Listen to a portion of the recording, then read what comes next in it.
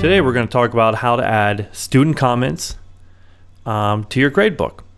So here you may see this comment column. This is for canned comments, and we're not going to be using those.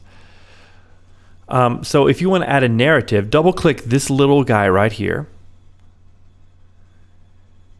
Takes a second.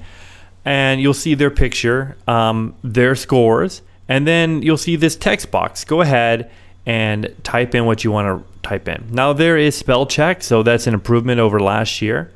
And as you can see, you can make things bold, italic, underline. And to go to the next student, just click that orange arrow.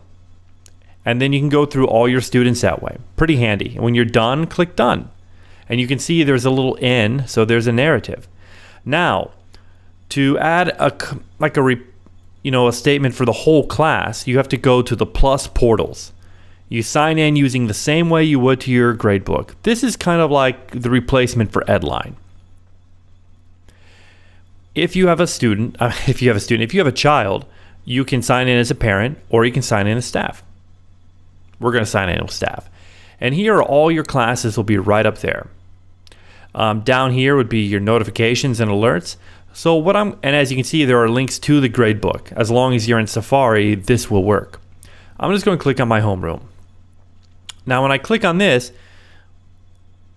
some things are going to pop up, obviously. And the first one is a class summary. And this is what parents will see when they click on your class. So I'm going to click edit here. And as you can see, I can do much of what I've done before.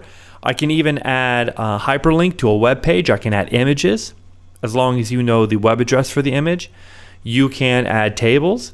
So you can really format it to however you want it formatted. And you can update this as often as you like. And then when you're done, click save.